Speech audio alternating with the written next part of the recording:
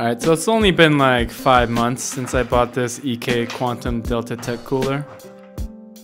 It's a cryo cooler that enables sub-ambient temperatures for Intel processors.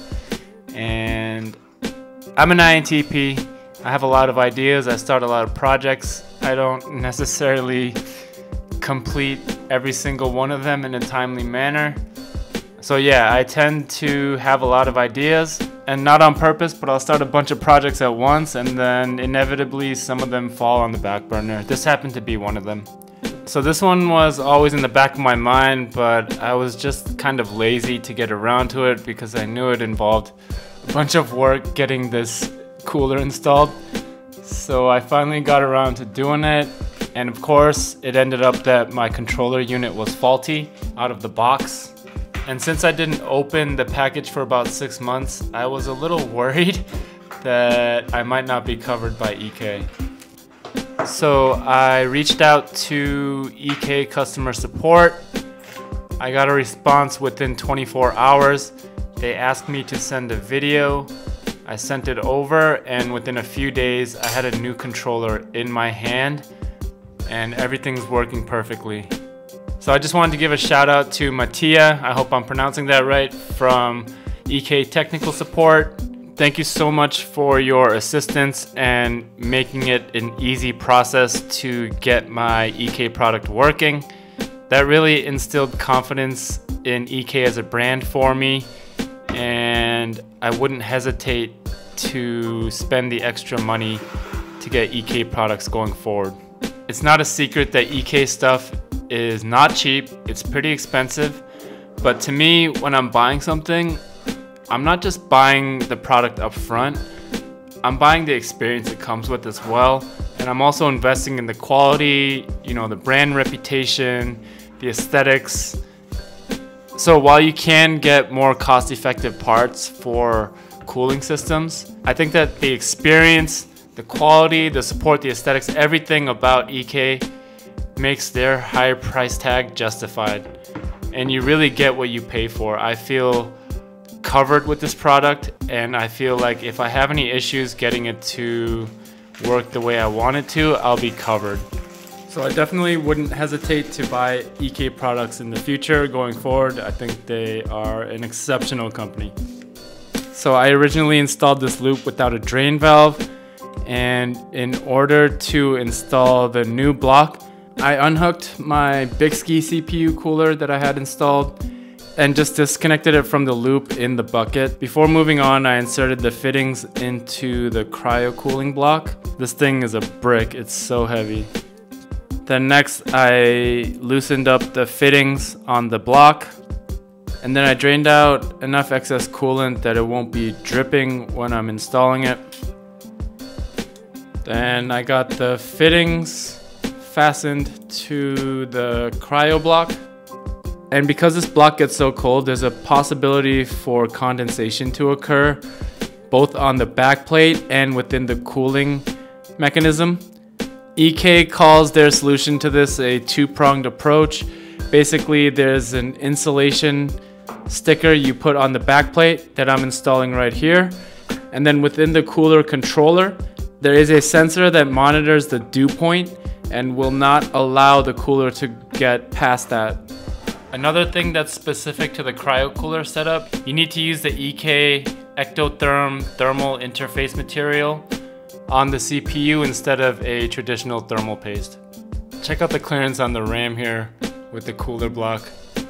Might be 1/4 of an inch of space there.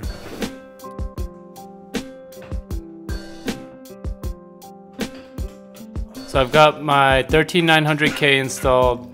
I've got 32 gigs of 8000 CL38 DDR5 SK Hynix A-Die RAM installed. I've got my Samsung 990 Pro installed as well. These are all connected in the loop.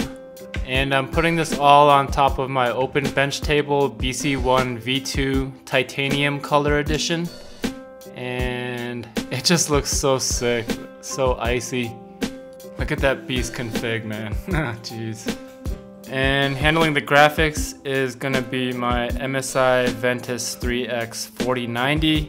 This configuration is as close to maxed out as you can get on an Intel config, at least until tomorrow when the 14900K comes out. Alright, so the cryo cooling system is installed. Everything is working properly. It looks like my coolant is a little low here. Let's go ahead and fill that up. And here's the finished configuration. I've got the RAM, CPU, and M2 in the loop. My 4090 is not gonna be water cooled by this loop.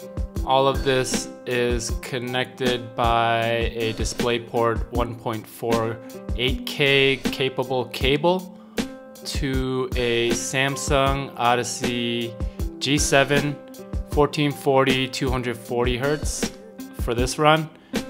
There's another config I have up right now, 13600K 7900 XTX on the Neo G8, the 4K 240 over there. For this run, I'm gonna be using the 1440, but I'll switch it over to 4K in a little bit. So I'm turning on cryo mode.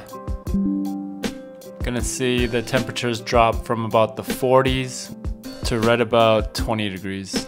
I enabled the automatic overclock profile from Intel XTU for my initial test, and I loaded up Cinebench 2024 and went ahead and ran the single core CPU benchmark. Notice the temperatures while under full load, absolutely insane. So it scored a 130 on the initial benchmark. I don't think that score is super impressive. I don't really run Cinebench much, so I'm sure there are ways to boost that score up, but I'm really looking more at the temps. I've never really delved into maxing out those benchmark scores. I've always really been more interested in actual performance in the games that I'm playing. So obviously I was interested to see how Tarkov performs here. What I did was kick up all cores to 5.9 gigahertz. I was having some stability issues at 6, but as you can see here, all P cores at 5.9, pretty much staying at 40 degrees or under, a lot of times dipping under. As you can see, the gameplay felt very steady, just so smooth, and the temperatures on the components is just insane. 30 degrees on the RAM, 30 degrees on the M2, in the 30s for 13900K running 5.9 gigahertz all P core. Yeah, that's pretty cool. So I know I got to it pretty late, but I hope this was helpful for you, and stay tuned tomorrow because I'm gonna have a 14900K and I'll continue utilizing the system on the next gen. So I hope to see you tomorrow when I unbox and test the 14900K. So this is where I'm gonna drop off and let the footage roll. As always, thank you so much for viewing, liking, commenting on my content. It really means the world to me and gives me encouragement to keep grinding. So thanks again, and I'll see you in the next one.